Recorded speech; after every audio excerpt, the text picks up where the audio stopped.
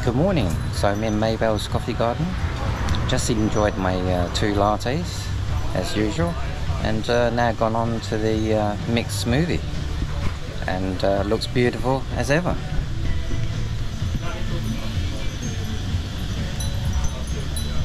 Can't wait to dig into that. There you go, lovely.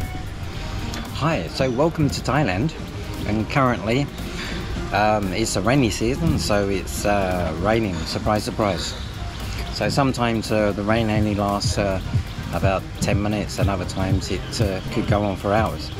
So I'd like to do a cost of living in Thailand. So this is my first one that I've done, and please bear in mind that I think the first month when you move to Thailand, it can be quite expensive. Also, it's a learning process, so you might spend more money on items or even rentals that you wouldn't normally have spent if you'd done some more research or found some different places. So one thing I want to clear up is visa. So I wasn't going to include the visa in this, simply because it's quite a bit complicated and it depends on how you do it. So I didn't get a visa in the UK. I decided to land in Thailand and then apply for a retirement visa in Thailand. Now I used a visa company because the package actually includes opening a Thai bank account. It also includes getting in accident insurance and some other things as well. So I decided to get a multi-entry visa, just in case I wanted to go to another country and then come back in, and then it doesn't invalidate my visa. So that's one add-on. Also the bank account, that can be optional, but it is far easier for them to open a bank account for me. In fact, we had a bank representative came to the office the next day and signed all the paperwork. They put a 500 baht deposit down in the bank account. It includes, well, you have to pay extra for the accident insurance, and I didn't mind because that covers you if you're on a bike, which I would be. If you have an accident on a bike, then that covers you for that. So I'm very happy to have that. So the visa cost in total 51,600 baht, and of course if you divide that by 12, that works out a lot less. So let's see what the visa includes. Multi-entry retirement visa includes opening a bank account and a deposit of 500 baht in that account. The bank also gives accident insurance for 1 year. So this is a retirement visa, and it is for 15 months. Okay, so that's a little bit different to what maybe others have done.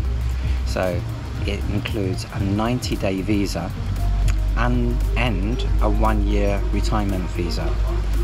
Hence, that's why it's a 15-month visa.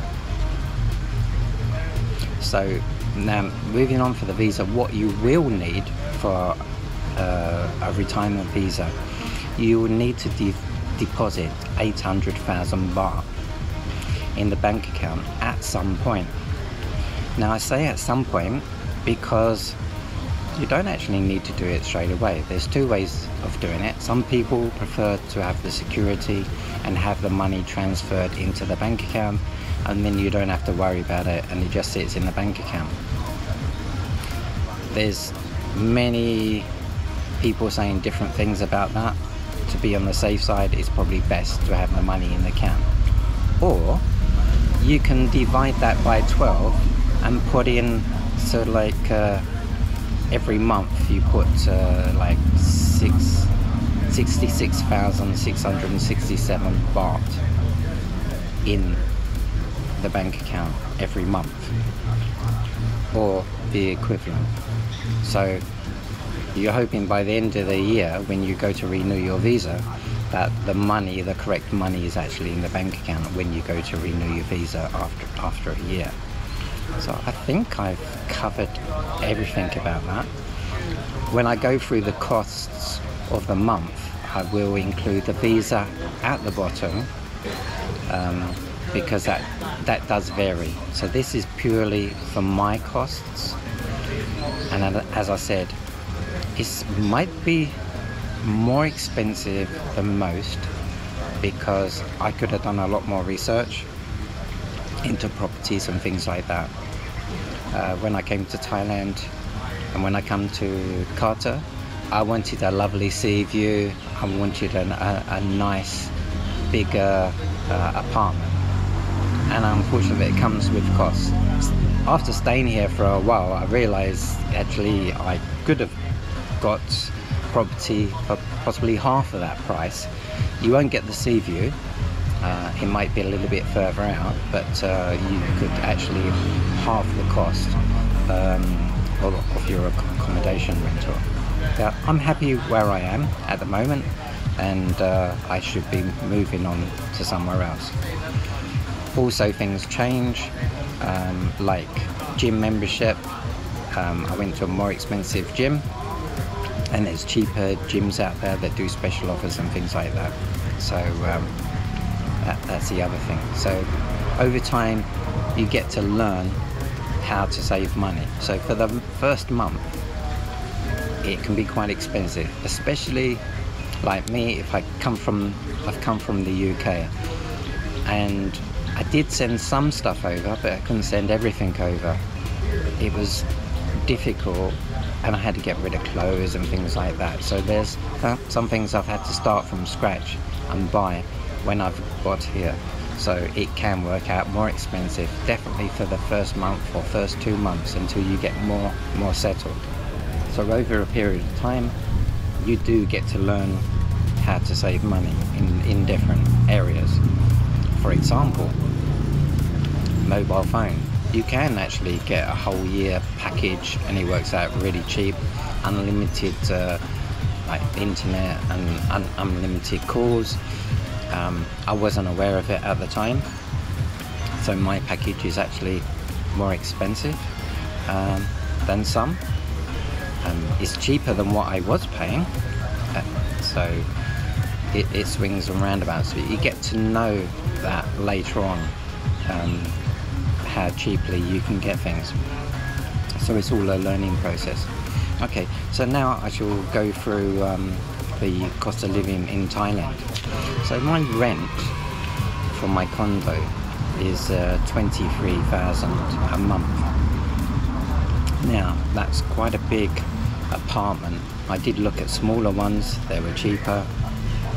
I spent a little time in a Airbnb first of all, and it was just tiny, and realized that I couldn't live in such a small apartment. So I was looking for a bigger apartment with a nice sea view. It's got a lovely balcony with chairs outside, sun chairs, so it's fantastic. It's also got a swimming pool very close by. Literally I have to walk up some stairs and there's a swimming pool.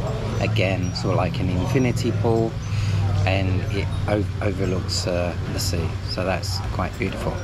That's 23,000 baht a month, and that you can literally halve that.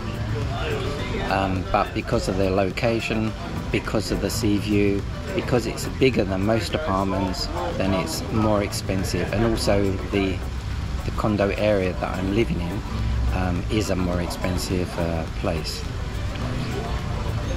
So I actually got that reduced, because when I first started it was 25,000 baht a month. So but because I took up a 3-month rental agreement, that brought it down to 23,000. If I took it out for a year, it would have been 21,000, so there wasn't that much difference in it.